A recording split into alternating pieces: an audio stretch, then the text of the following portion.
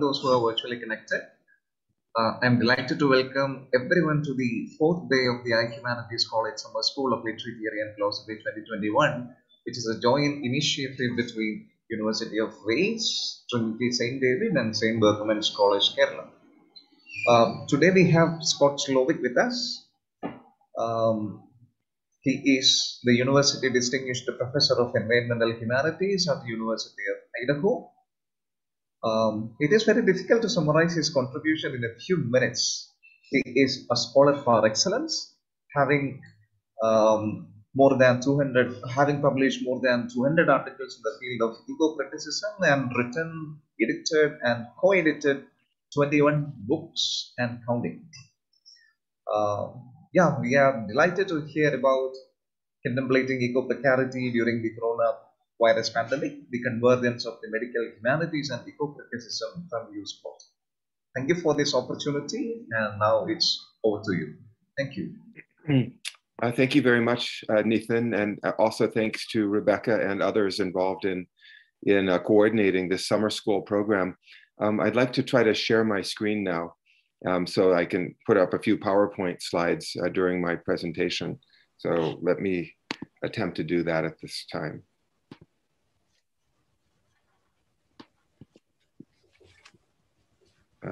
Okay, is my screen visible? Yes, yes, it is. Yes, it is. Yeah. I think it is. So yes, good. That's great. Good. Okay, great. Well, thanks again to everyone who's been involved in organizing this series of presentations. It's really a pleasure for me to have the chance to share some ideas with you about the environmental humanities, and more specifically, environmental literary studies or ecocriticism, as part of this series of presentations and conversations you'll all be participating in this summer. I'm speaking to you today from Sun River, Oregon, a small village near the city of Bend, Oregon, in the western United States, where it's now around 9 o'clock in the evening. I've been alternating my time between Sun River and Eugene since March of 2020, when I began teaching remotely at the University of Idaho, about 700 kilometers away from here during the pandemic. So many aspects of our lives changed dramatically in 2020, didn't they? Our constant use of Zoom and other communications platforms is just one of the ways we've adjusted to the challenges of COVID-19. I've been asked on many occasions in the past year to consider how certain ideas from the environmental humanities may provide insight into our pandemic experience. And I wanted to share some of these ideas with you today, especially focusing on certain concepts related to precarity, which I take, a term that I take from Professor Pramod K. Nayar, who's based at Hyderabad University in India. Just in case it's not obvious how precarity or extreme vulnerability is relevant to the pandemic, I'll explain this concept in depth in a few minutes. The cover image on the image on my cover slide, my first slide, in fact, is one that shows my longtime colleague, Professor Cheryl Glotfelty, a founding scholar in the field of ecocriticism, who retired a few years ago from the University of Nevada, Reno, and now spends much of her time slacklining and highlining, doing what she loves to do these days. This seems like quite a precarious way to spend one's retirement, don't you think?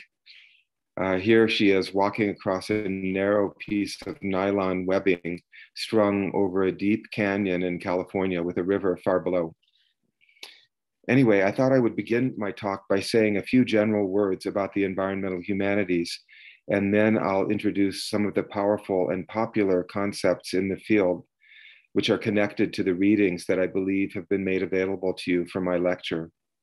Also, at the end of my talk, I'll discuss one of my current projects, which I'm working on with Professor Swarnalata Rangaranjan from the Indian Institute of Technology, Madras, and Professor Vidya Sarveswaran from IIT Jodhpur, involving the convergence between the medical humanities and the environmental humanities. This new handbook, which we're preparing for the UK-based publisher Bloomsbury, is also highly relevant to our lives during the pandemic. I believe the readings you received for today's talk include my own overview of the environmental humanities for the website arithmeticofcompassion.org. Let me see if my slides are advancing, just a second. Okay. My overview of the environmental humanities, the introduction from Rob Nixon's influential 2011 book, Slow Violence and the Environmentalism of the Poor, Stacia Lamo's important 2008 article, Transcorporeal Feminisms and the Ethical Space of Nature, in which she introduces the term transcorporeality, and a few sections from Professor Nayar's 2017 book on precarity titled Bhopal's Ecological Gothic, the first of his two recent books on this subject. The website www.arithmeticofcompassion.org emerged in 2015 from the book my father, psychologist Paul Slovic, and I published that year, titled Numbers and Nerves, Information, Emotion, and Meaning in a World of Data. Much of that book and the subsequent website focuses on certain psychological challenges that human beings experience as we try to process information about important ecological and humanitarian challenges, including psychic numbing and pseudo-inefficacy. The human mind is highly sensitive to small-scale phenomena, such as the predicament of a single human being or a single animal who is facing some kind of danger. But we are surprisingly, perhaps even tragically, ill-suited to appreciating the significance or the meaning of large-scale phenomena, such as poverty, malnutrition, the spread of disease, genocide, mass casualty catastrophes, such as the Bhopal chemical disaster from 1984, air and water pollution, plastic pollution of the world's oceans, mass extinction, and global climate change, to mention just a few. This website seeks to show the relevance of cognitive psychology and the environmental humanities to the world's major challenges. The short essay I've given you as a printout for today's talk aims to summarize a few key ideas from the environmental humanities that seem relevant to what my father and I call the arithmetic of compassion. And this is a phrase, arithmetic of compassion, that actually comes from a poem titled Mr. Cogito Reads the Newspaper, from the Polish poet Zbigniew Herbert, which was originally published in the early 1970s. And the final line of the poem is the arithmetic of compassion. And this, as we interpret that phrase, it means the way the human mind struggles to compute the emotional meaning of various phenomena we experience in our lives. As I say in my article, the environmental humanities are a connected set of disciplines such as ecocriticism, environmental history, environmental philosophy, and environmental religious studies that offer powerful tools for understanding and responding to some of the greatest challenges we face in the world today. Nearly 3 decades ago, environmental historian Donald Worster stated that we are facing a global crisis today, not because of how ecosystems function, but rather because of how our human ethical systems function. Getting through the crisis, he writes, requires understanding our impact on nature as precisely as possible, which is what the natural sciences can help us do. But even more, he writes, it requires understanding those ethical systems and using that understanding to reform them, end quote. During the past several decades, scholars in the environmental humanities have developed a variety of vocabularies, methodologies, and critical lenses, ranging from environmental justice and post-colonial ecocritical textual studies to biosemiotics, posthumanism, critical animal studies, new materialist philosophy, and concepts related to information management, often absorbing strategies from other academic fields. In my brief overview of the environmental humanities in this piece that I wrote for the website a few years ago, I've highlighted several of the ideas and approaches that I find especially exciting, including Nixon's ideas about slow violence, certain concepts related to the importance of storytelling as a way of breaking through the psychic numbing that often occurs when people try to appreciate the meaning of large, slow, faraway phenomena. In particular, I write about Suzanne Keen's notion of narrative empathy. And I've also included a section on the very new approach in environmental literary studies known as empirical ecocriticism, which involves using experimental techniques from the social sciences as a way of determining the psychological effects of exposure to certain kinds of cultural texts, from literature to film, which influence how people think and act with regard to the non-human world. The website www.empiricalecocriticism.com provides detailed information about this emerging approach. At this point, let me turn to say a few words about the readings I've given you from Rob Nixon and Stacey Alemo. Having looked at these pieces, I think you'll be in good shape to jump right into reading more recent ecocritical work that tends to use such concepts as slow violence and or transcorporeality. These terms are pretty widely used throughout the environmental humanities, so you'll immediately be clued into some of that vocabulary if you read these handouts for this lecture. These are almost ubiquitous concepts in the field at this point.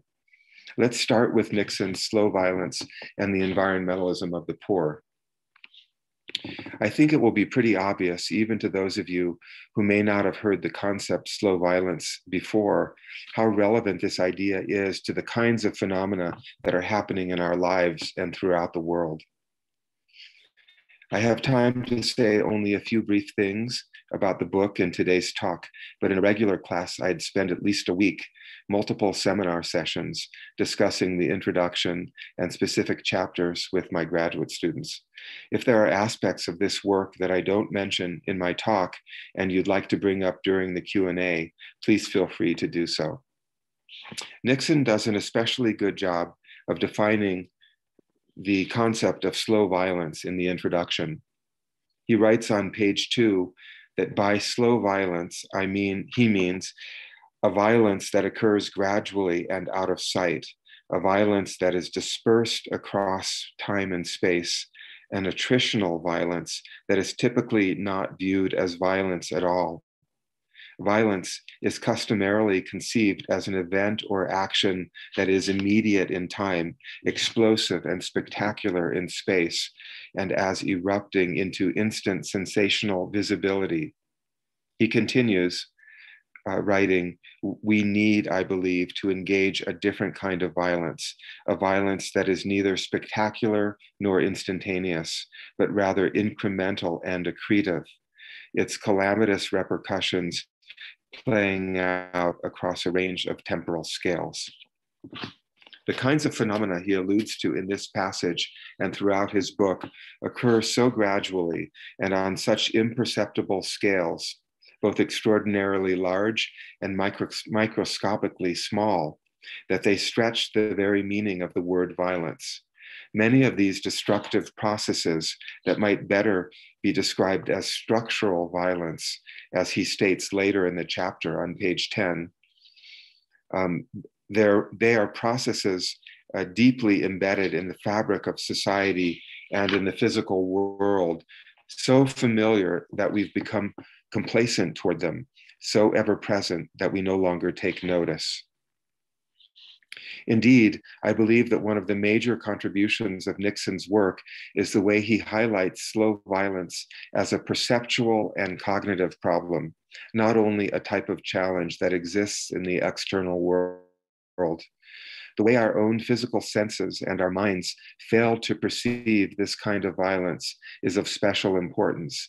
He writes on page 14, how do we bring home and bring emotionally to life threats that take time to wreak their havoc, threats that never materialize in one spectacular, explosive, cinematic scene? Apprehension is a critical word here, a crossover term that draws together the domains of perception, emotion, and action. To engage slow violence is to confront layered predicaments of apprehension, to apprehend, to arrest, or at least mitigate often imperceptible threats requires rendering them apprehensible to the senses through the works of scientific and imaginative testimony, end quote. Again, the word Nixon uses here to describe the challenge of registering slow violence as it occurs in the world is apprehension. Literally, the process of grabbing a hold of these vast and imperceptible phenomena with our senses and our minds. In this same introduction, Nixon points to a category of literary artists and journalists whom he calls writer activists. See page 15 in the handout. He points to them as the kinds of people who might help the public do a better job of apprehending and responding to slow violence in the world. When I teach the environmental humanities, I also suggest to my students that scholars can play a role in this as well as scholar activists, using our voices not only to speak to the choir and write for small specialized audiences in technical journals, but also sharing ideas, our ideas, in public forums such as newspapers and the internet, speaking at public meetings, and writing letters to corporate and government officials. In my graduate seminars these days, I not only ask my students to write traditional academic studies, but to prepare op-eds and press releases based on their research that can be shared with broader audiences. But this is a bit of a digression from my focus in this talk. And if you're interested in the idea of going public as scholars, I'd be happy to talk about that as well during the Q&A. Let me now say a bit about Stacy Alemos' notion of transcorporeality, which she first articulated in the 2008 article I shared with you for today, but then elaborated on in her 2010 book, Bodily Natures, Science, Environment, and the Material Self. In a way, I think Alemos' idea that the human body is constantly in contact with the external material world, taking material substances into our bodies and sending physical matter back out into the world, even through our very breath, fits very well with Nixon's notion of slow violence, because the effects of our transcorporeal relationship with the world often have a very slow but significant effect on our own health and on public health more generally. I won't read the passage on this slide right now, but I would be happy to address any questions you have in response to Alemos' essay during our Q&A period. An article that I published in the European Journal of Ecocriticism, Ecozona, in 2020, titled Cultivating an Ability to Imagine, is an example of how ecocritics can use slow violence and transcorporeality together to address the way certain types of discourse, certain types of language or expression can raise public awareness of environmental contamination. My focus in that article is on what I call the poetics of toxicity, which means literally poetry about environments that have been made toxic due to mining activities.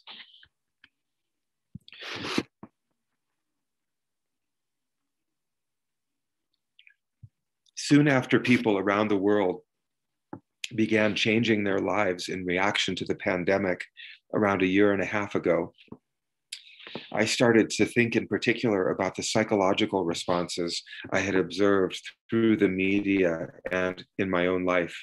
In some of my previous lectures about the pandemic, I've listed several examples of what I call COVID mind, by which I mean ways of thinking inspired by the COVID crisis that might actually be beneficial to our ongoing survival as a species, enabling us to adapt to this world of worries and uncertainties. Specifically, I suggested that these psychological or cognitive tendencies might include the following. One, and these are listed up on the slide, a growing sense of universal vulnerability. Two, a heightened awareness of the human mind's insensitivity to exponential and potentially catastrophic change. Three, a growing awareness that our interactions with the animal world have genuine consequences for human beings, as in the case of zoonotic transmission of disease. And 4, an appreciation of what it means to put on the socio-cultural brakes to come to a halt in various aspects of our daily experience and change the way we live, our interactions with other people, the way we do our work, our experience of travel, and so forth. Again, these 4 ideas are aspects of the psychology of the pandemic that I've been writing and lecturing about in the past year. In today's talk, I want to focus on the specific idea of a universal sense of vulnerability vis-a-vis the COVID pandemic, which I've called ecoprecarity in the title of my talk today, using the term developed by Pramod K. Nayar from Hyderabad. I'm interested in highlighting the strangely paradoxical psychological dimension of the pandemic, at least in my own experience, describing the paradox as one where I seem to be living my life these days in a dissonant condition of normalcy and peril. I know there are a lot of dangerous things out in the world. In fact, there's been a kind of implicit danger until very recently, even in standing too close to my neighbors, especially if they're not wearing masks, and possibly sharing specks of contaminated bodily fluids merely by speaking to friends and family members. To think this way is really strange, isn't it? And yet it's become the new normal for all of us.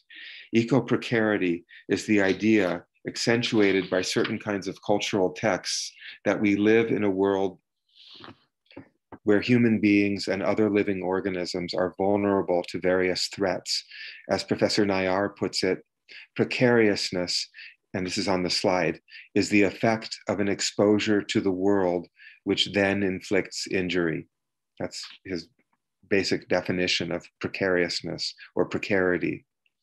And ecoprecarity, a concept he developed further in his 2019 book on this subject, emphasizes the idea that our own vulnerability may be caused by threats from the natural environment, and the idea that the environment itself may be vulnerable to various threats, including threats caused by human beings.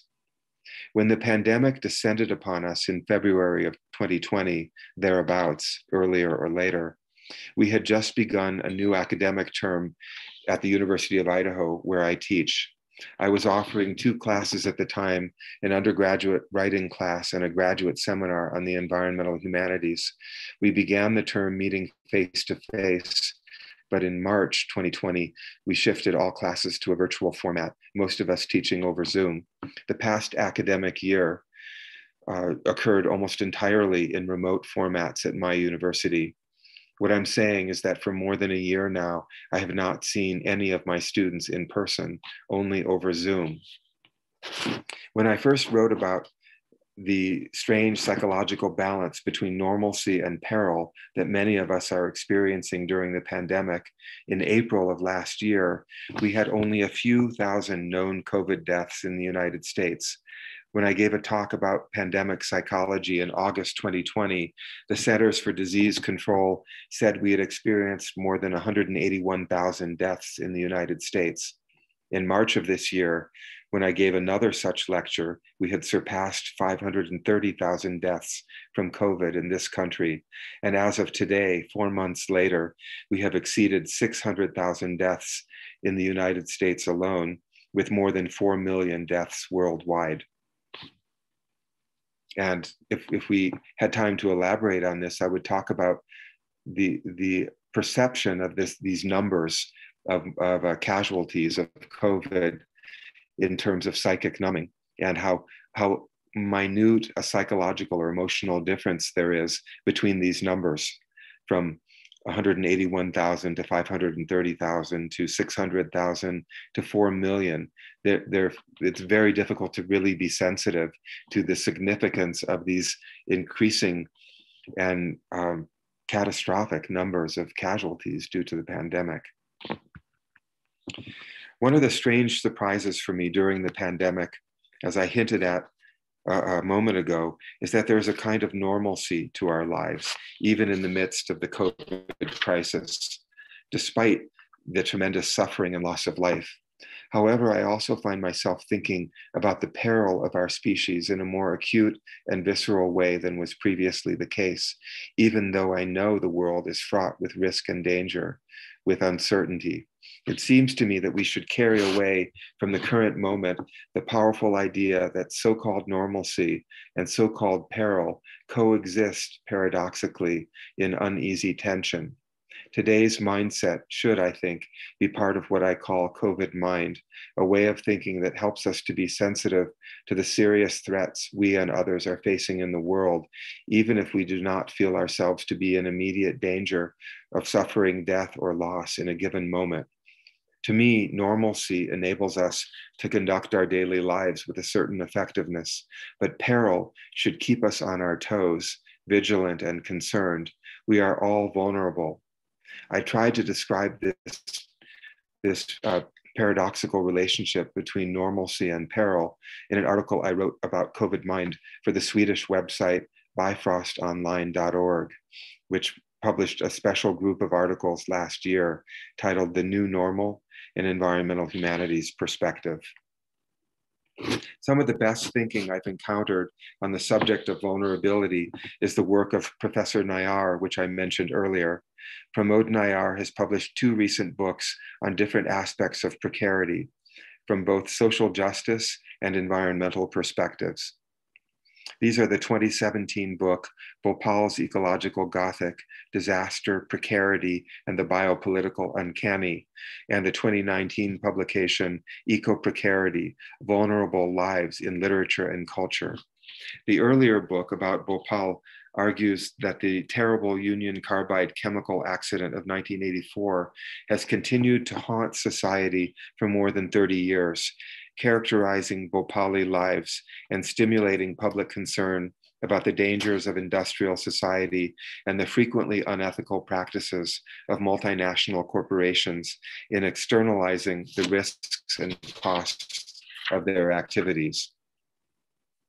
Nayar focuses in particular on the Gothic quality of the art and literature that have emerged from the 1984 disaster, a quality that results in a kind of unsettling psychological affect, a feeling of disquiet. This is a good thing, as I understand it, the way disaster texts, such as the tradition of Bhopal-related work, enable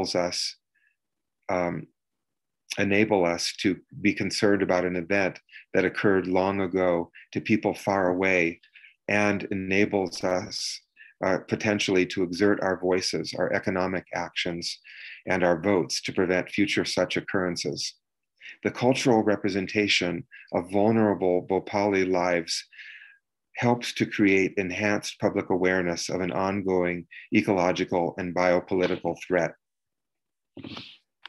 Nayar points to such artistic works as Indra Sinha's 2007 novel, Animals, People, as the chief examples of cultural texts that Gothicize, that represent in a Gothic framework, the Bhopali experience, creating an uncanny sensation for readers because the reality represented there is both familiar and strange.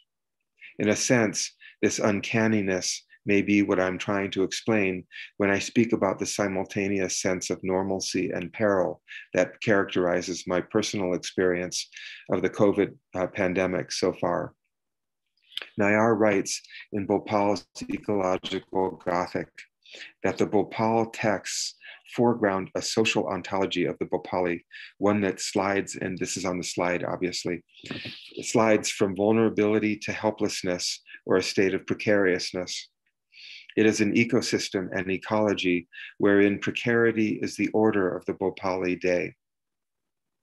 The Bhopal Gothic, in its discourse of indurability, points less to the bodies of the victim than to the embedding of these bodies in specifically dangerous settings and environs, haunted by a toxic past.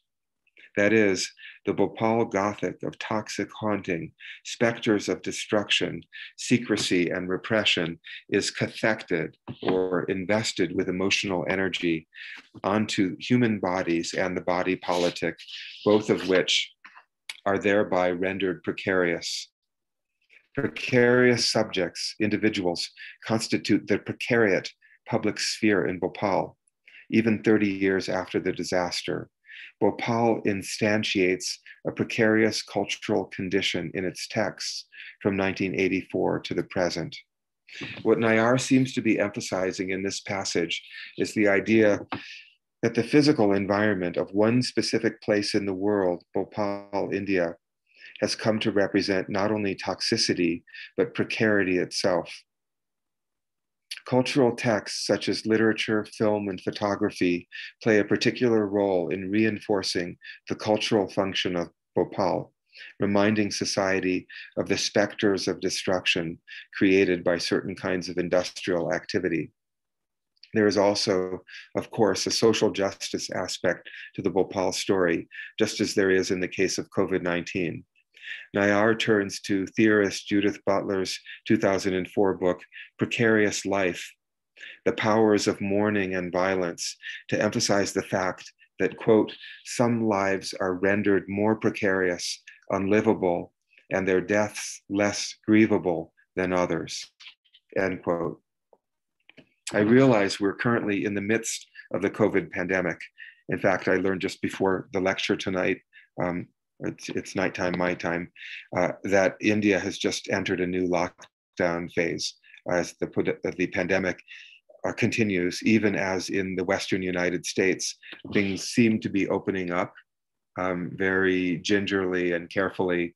I'm afraid that we may encounter a further surge of COVID cases here as well, but we are experiencing the pandemic variably in different places around the world right now, but it's not over.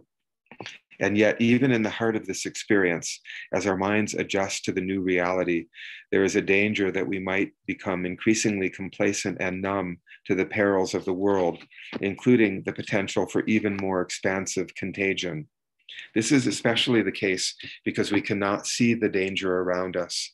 In fact, I think I may need to add impatient complacency to my list of psychological conditions emerging from the pandemic, as we see worrisome examples of anti-masking, large gatherings, and the premature opening of businesses and schools in the US and elsewhere, spurred partly because of the existence of several vaccines at this point, despite the fact that there are virulent and easily transmissible variants of the COVID virus that may not be blocked by any of the available vaccines. In fact, I read just before starting the lecture that the Pfizer Pharmaceutical Corporation is now arguing that they need to begin giving booster shots beyond the 2 doses of Pfizer vaccine that have been administered widely at this point. So we're not quite sure whether the vaccines are even potent enough to protect us effectively.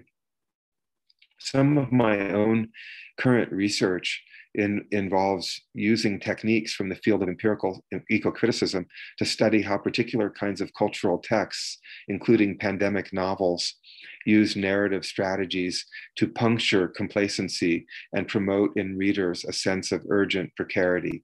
I wonder whether cultural texts can, almost like booster shots of vaccine, can re-intensify the feeling of precarity that will enable us to live more cautiously and mindfully with regard not only to the pandemic, but other kinds of challenges that we face in society, including ecological challenges.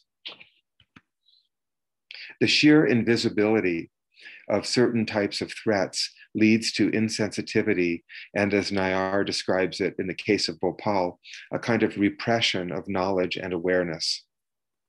In the section of Bhopal's ecological Gothic titled Apprehension, Recognition, and the Repressed, Nayar points to the fact that a lot of information about the 1984 accident was, as he puts it, secreted away in files and communications controlled by Union Carbide of India Limited and government officials.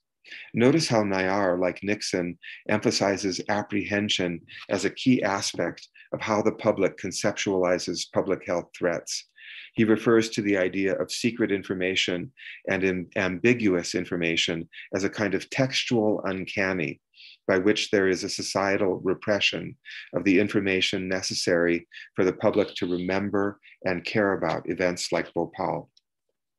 The alternative to repression is apprehension, or the cognitive grasping of a phenomenon or an experience. Judith Butler writes that apprehension is, quote, a form of knowing bound up with sensing and perceiving, end quote.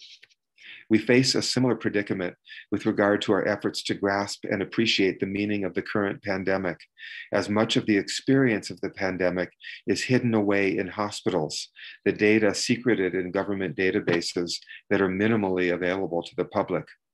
I don't know how the situation in India or various other places, the UK and continental Europe, where attendees of tonight's lecture are, but in the US, the government actively suppressed information during the previous administration in a rather appalling way that I've never been quite aware of previously, firing or otherwise silencing government officials who tried to go public with information the administration deemed detrimental to reopening the economy. Much of what Nayar claims about the secrecy related to the Bhopal accident and the efforts of subsequent journalists, artists, and writers to reveal secret information felt eerily relevant to the experience we faced in the United States with regard to the pandemic before we had regime change approximately 6 months ago. I wanted to mention too the compelling conclusion Nayar offers in his book, Bhopal's Ecological Gothic, analyzing the visual rhetoric of the image of Raghu Rai's photograph titled Burial of an Unknown Child, which shows a hand brushing dirt and stones from the face of a small child whose body is otherwise covered. This is part of the Nayar reading that was given to you for today's talk. As we look ahead to future textual representations of the pandemic we're now living through, we might stay alert to the use of jarring visual and narrative rhetoric of this kind, in which the normalcy and peril of our present moment might be captured. Nayar describes the dissonant, uncanny pairing of decorum and the grotesque captured in Rai's photograph as follows. And this is on the screen for you. There is a certain tenderness with which the hand brushes mud and gravel around the child's face/head. The tenderness standing as a sharp contrast to the horrors of the 2nd and 3rd of December 1984 is gut-wrenching because it also signals a delicacy, a propriety toward the dead child, which the child possibly was never accorded in the moments of dying. There is, in the act captured in the photograph, a fantasy or illusion of decorum, which Bhopal did not possess or exhibit in the course of the disaster, nor was it allowed the victims or survivors. However, in the bleached, staring eyes of the dead child, the anonymity of identity sits oddly with the delicacy and propriety of the brushing hand. I suggest that what arrests us is this very conjunction of the delicate and proper with the grotesque. The image of the respected, dignified body being treated with care is an odd reminder of the sheer grotesque nature of the deaths of Bhopal, everted or contorted physiologies, choking and coughing to death, end quote. By exploring the aesthetic, ethical, rhetorical, and psychological nuances of textual representations of vulnerability in the context of the 1984 industrial disaster in Bhopal, Pramod Nayar offers a blueprint for how we might begin to understand the current public health crisis that is not confined to a single city or region on the planet, unlike Bhopal, but is shared across continents and nations. The global dimension of the COVID pandemic is strikingly different than the Bhopal story, but in some ways Even a seemingly place-focused industrial disaster is actually more widespread than it may seem at first glance, representative as it is of a broader risk posed by modern technology and global capitalism. Nayar was clearly thinking of the psychology and aesthetics of precarity in a much broader context than the Bhopal story alone when he was working on the 2017 volume, as he shortly thereafter published the 2019 book, Ecoprecarity, Vulnerable Lives in Literature and Culture, in which he argues that the precariat, as he puts it, those who experience precarity include not only the diverse human beings, but non-human subjects. He argues that ecological disaster and eco-apocalypse, along with the different states of ecoprecarity, are central to contemporary environmentality, the term Lawrence Buell used in 2005 to describe the modes of what Buell called the modes through which literary and cultural texts from cinema to fiction engage with ecological issues and concerns. The particular focus of the book Ecoprecarity is the contingent nature of the earth, what Nayar calls the beauty, fragility, this is what I have on the screen here, the beauty, fragility, and singularity of the planet we inhabit, which we stand to lose if we do not take care of our only home. So he expands from the single industrial disaster and its cultural tradition to a broader consideration of what he calls ecoprecarity. Wait a second. In Ecoprecarity, Nayar ventures into the territory of a project I'm currently working on with my colleagues Swarnalata Rangaranjan and Vidya Sarveswaran, a handbook to medical environmental humanities that will include 28 chapters by scholars from throughout the world, attempting to understand various connections between human health and the external world, and also exploring the health and vulnerability of the non-human realm from the perspective of illness, injury, and well-being.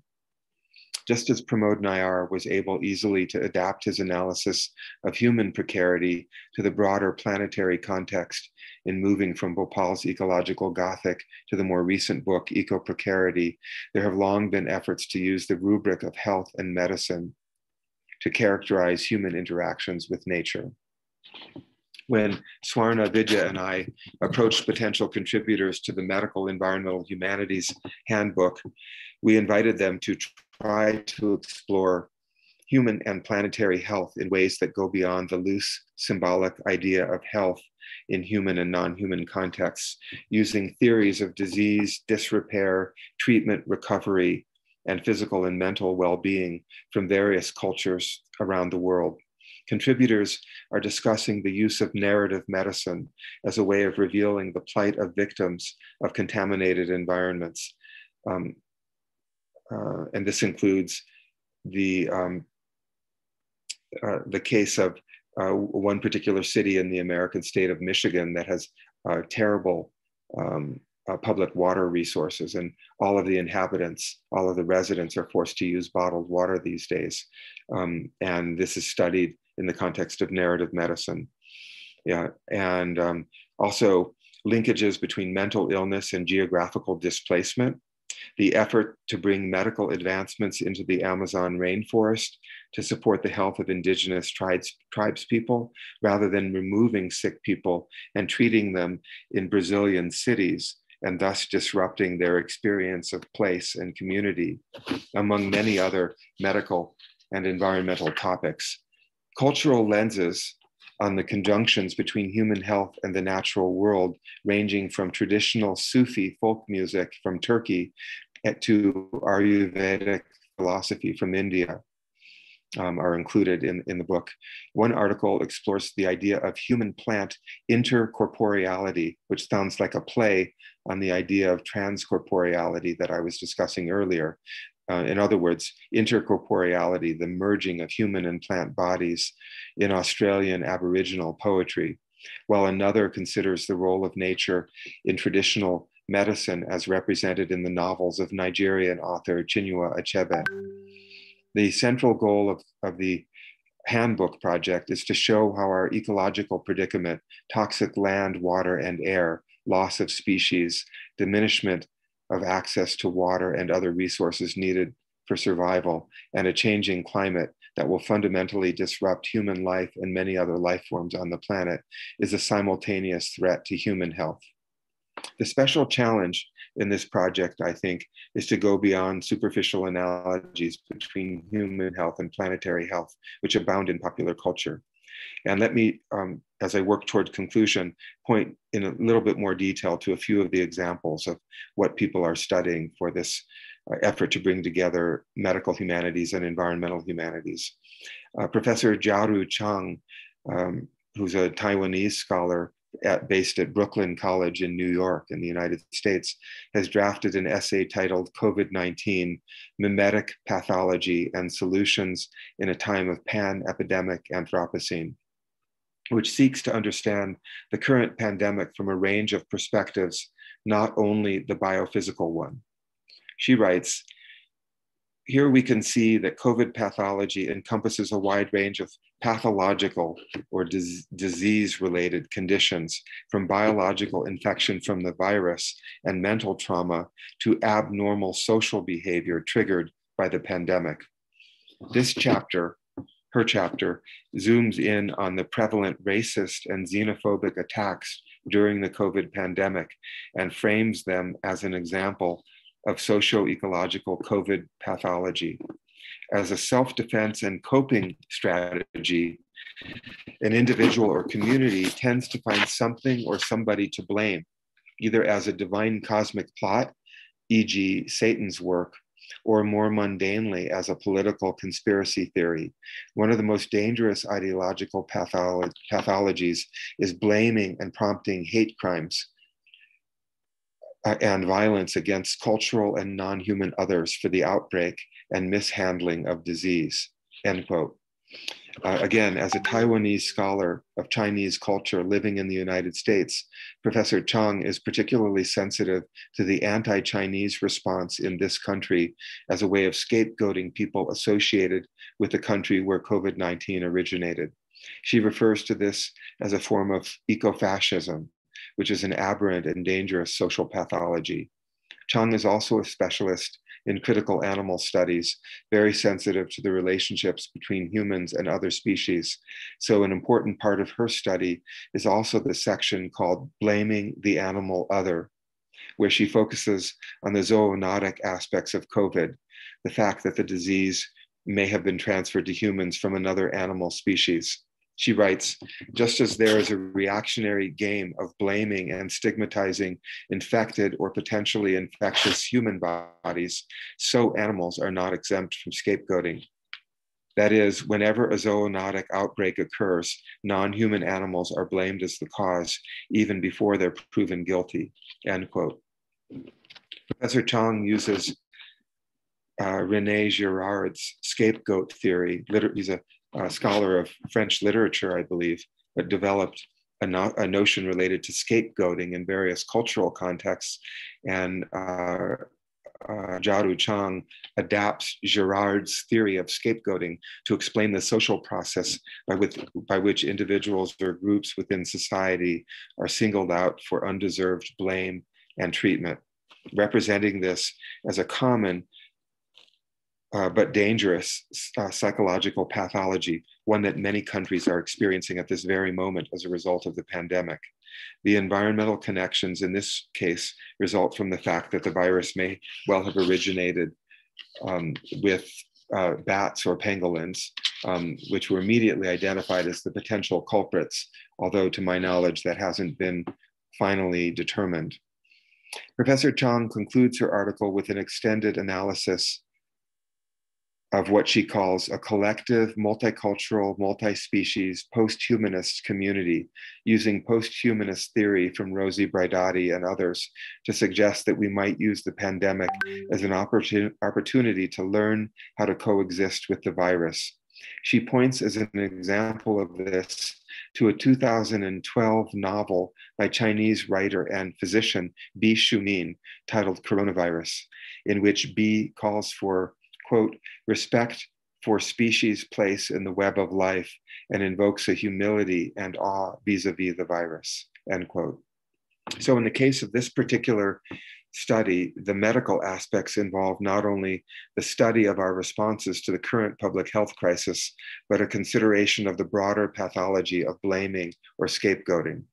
The environmental aspect of Professor Chang's study centers on our attitudes toward other living beings, including possible carriers of the COVID virus. There are a few other chapters for the handbook that also seem directly relevant to the COVID pandemic, such as Turkish scholar Gizem Ilmaz Karahan's essay, Contagious History, The Imagination of Viruses, and French scholar Françoise Besson's Disseminating the Seeds of Words to Fight Spreading Diseases, from Albert Camus' La Peste to Tony Hillerman's The First Eagle.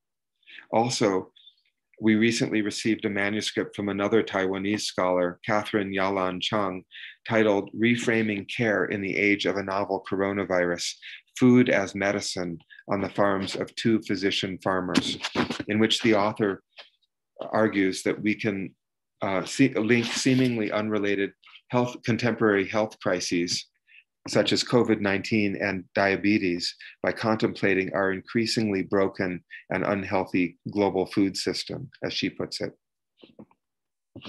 As I near the end of today's talk, I also wanted to mention a project I just learned about recently that's being conducted by English faculty members at Arizona State University.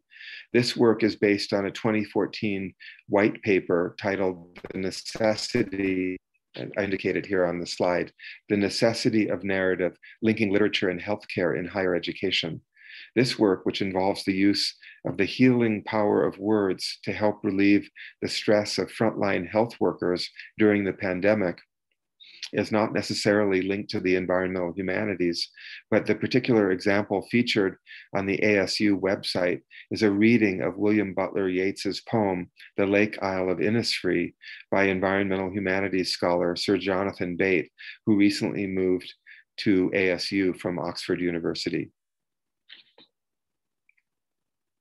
Rather than cataloging the many other articles that will be part of the forthcoming book on the environmental humanities, I'd like at this point to stop talking and, after a brief break, hear some questions and comments from anyone who's been listening to this talk. What I've tried to suggest is that in various ways, the COVID pandemic and various other crises we're experiencing have led to a broad sense of vulnerability or precarity that all of us are experiencing nowadays to some degree, although certainly some people are much more vulnerable than others. I've also tried to probe a little bit the strange, even paradoxical combination of normalcy and peril that we're experiencing as we accustom ourselves to the new normal of the risky pandemic world.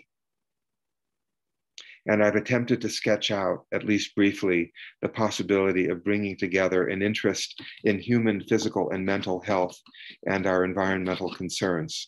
This latter approach seems to be a valuable new angle in interdisciplinary humanities research, and maybe one of the ways the humanities can contribute something meaningful during a time of planetary crisis. Thanks very much. By the way, this is another image of eco-critic Cheryl Glattfelty highlighting. This is at a place called Taft Point in Yosemite National Park. A particularly awesome picture, and I was told by her afterwards, even though she loves highlighting, a terrifying experience of vulnerability. She's attached to the line that she's crossing. She has a safety harness around her. Still, you can imagine how panicky one would feel in that kind of situation. So it's a final image of the experience of risk during our pandemic world. Thanks again. Thank you, Scott. Thank you very much for your scholarly lecture and introducing the projects in which you are involved. Yeah. For the participants, your questions are welcome in the Zoom chat box. During the comfort break, post your questions in the chat box. We will post the feedback form once we have collected all the questions from the chat box. Therefore, we ask you to refrain from posting any messages about the feedback form. Thank you for your patience, and we will meet in 15 minutes for the Q&A session. Thank you.